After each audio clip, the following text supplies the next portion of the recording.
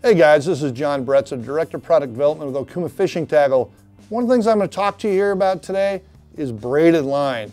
We all know that braided line is creating a huge trend in the market, great sensitivity, there's zero stretch. But one of the things that you need to know about before you go fishing with this reel is how to spool it on your fishing reel.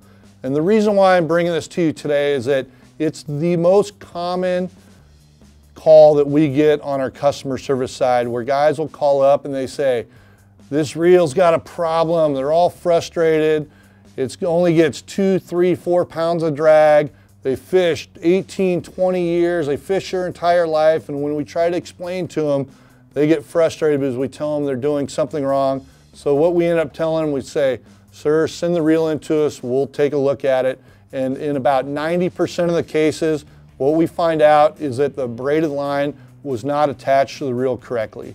Now, when you're spooling the reel, what you want to do is you want to put something like flex wrap or duct tape on the arbor of the spool. You put maybe 2 wraps on there.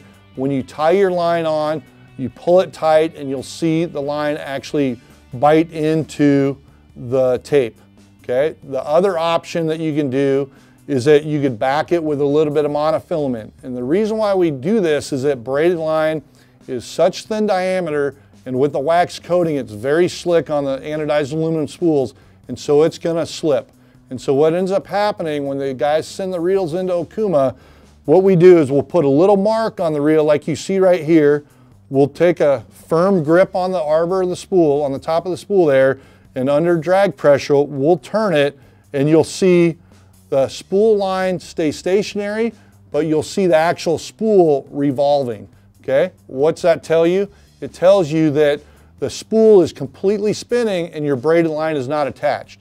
That entire spool of braided line is spinning, okay? So what's gonna happen is that when you go to try to fish and you hook a fish, the whole thing's gonna revolve. You are not gonna get a good hook set and you're not gonna land that fish. So you want to make sure that you back your braided line correctly to the spool of the line.